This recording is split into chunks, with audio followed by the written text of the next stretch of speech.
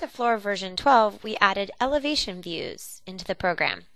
On the left side of your screen, you can see that there's an elevation button. If you click on that button there, your mouse will turn into a different shape here, and you can click on any project grid throughout the structure. So first thing, let me just click on one here, a simple one with a wall. You'll see that I'm seeing project grid 10, and I'm showing a wall panel. That's this one right here. I can also click on a more complex one. Let's click on the structure here. We see that I'm now clicking on a elevation view right through the structure, and I can see here that it shows me the lateral elements that are in red, the gravity elements which are in blue, and then the gray ones are the RISA 3D members that are coming in just for reference. So they're not being designed here in RISAFloor, but we have them so we can understand where they are being placed. You'll see here I have a solution already present. So in this model here, I can see that I'm getting the shapes of the members designed for me. I'm seeing any studs or any camber that I have on these members as well. So that's all listed right here on the model.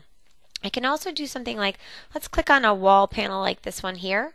If for some reason you're looking at this wall panel and it's from project grid 10 to 1, but you'd rather see it from the other side of that wall, we have a button at the top of the screen that says Flip Elevation View.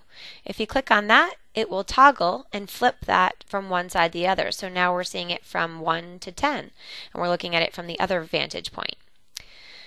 The other thing you can do to this is we can add any of these elements right into our report. So if we have a elevation here that we want to show in a report, we can kind of look at it in a frame here that we zoom in and it looks really nice, and this is how we want to present it. We can then click on this camera button at the top. That means that we will be saving this image with this file. So I'm going to go ahead and save this image right to my computer, and it sits right next to the name of the file, and I'm going to say save.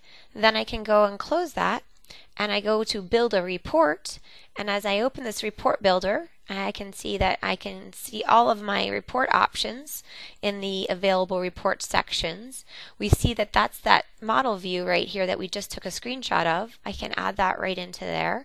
So you can add any of these different spreadsheets or views if you had created different views into this model and to see this different reporting.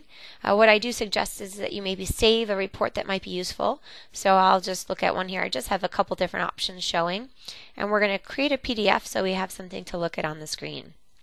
It's creating that, and you can then see I have an elevation view in my report, and then I can see the information of all the rest of my report. So that elevation view is available for your project grids throughout your structure.